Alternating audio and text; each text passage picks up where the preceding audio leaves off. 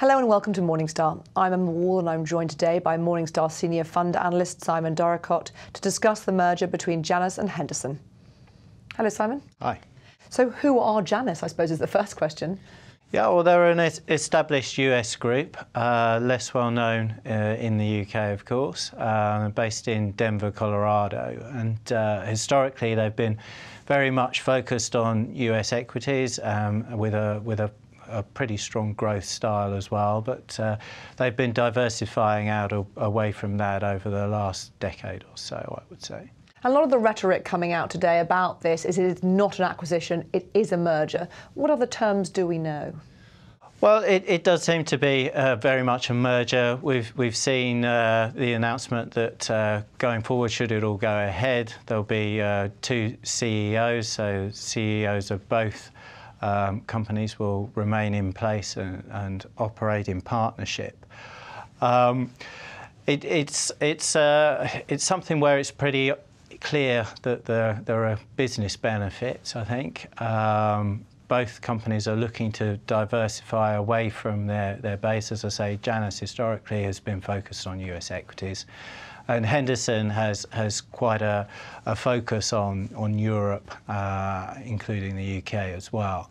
And I think both companies in the past have stated an intention to try to diversify away from that, as I say. And this very much, this potential merger very much achieves that aim. And for readers or for watchers of this video, they are more likely to be Henderson fund investors rather than Janus fund investors. If I own a UK domiciled Henderson fund, how does this affect me, if at all? Well, certainly in the short term, it is going to be very much business as usual. And Henderson, their investment culture is very much to leave individual fund managers to operate their own processes. They monitor them quite closely to ensure they continue to do that. But that's their stated aim, and that comes from the top in terms of Graham Kitchen, their head of equities, and Andrew Formica as well. So it would be unusual to see that change and to see a significant change in the way the individual funds are actually managed. That being said, you know, this sort of activity obviously creates some potential for uncertainty within those individual teams, and there is some potential for cultures to change slightly. And I think, you know, the culture at Henderson, as described already, is something that has resulted in a pretty high retention rate for their managers historically. So we need to ensure, you know, in terms of Morningstar ratings, that we're happy that that culture can be maintained under the new structure.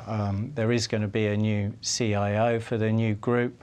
Having spoken to our analyst colleagues in the US, they seem pretty happy with the CIO and what he's been doing for the Janus group. So we have some positive views there as well.